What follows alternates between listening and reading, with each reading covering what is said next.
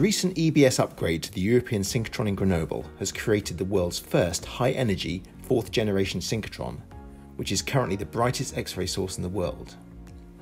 With this upgrade, scientists are now able to see inside whole, intact human organs with an unprecedented resolution approaching 1 micron, which is approximately 1/50th of the width of a human hair. This volume reconstruction shows the fixed right upper lobe of a 54-year-old male COVID-19 victim who passed away after prolonged mechanical ventilation from pulmonary and multi-organ failure. Inspection of the large conducting airways shows plugging of subsegmental bronchi, as well as pattern-occluded blood vessels, here in red and yellow respectively. Zooming into the peripheral respiratory zone of the lung, architectural distortions of the gas-exchanging pulmonary alveoli become evident.